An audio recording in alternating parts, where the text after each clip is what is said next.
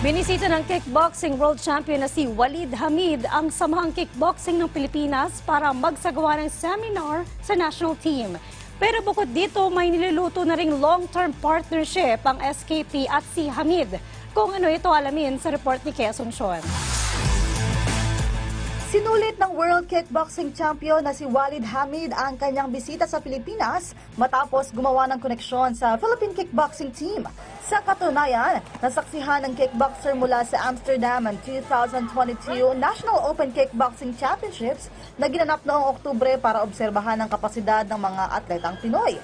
Pero hindi ito ang unang pagkakataon na bumisita ang 27-year-old athlete coach sa Pilipinas. 4 na taon na ang nakalilipas nang makilala ng Samahang Kickboxing ng Pilipinas President na si Warton Chan si Hamid. Ito ang naging daan sa muling pagbabalik ng kickboxer sa Pilipinas.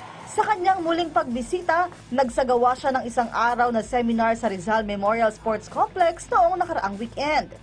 I'm seeing that they're really passionate in their fighting. What I really like is they're strong because when we look in general, the fighters are in a lower weight category, around 51 kilos, 53, 40, 57. So they're not very big guys, but they have power. So physique, they're strong. I like the level, but they can make some progression. They can learn some things, and that's why I'm here. So I can, so I can make them some completer in their fight game.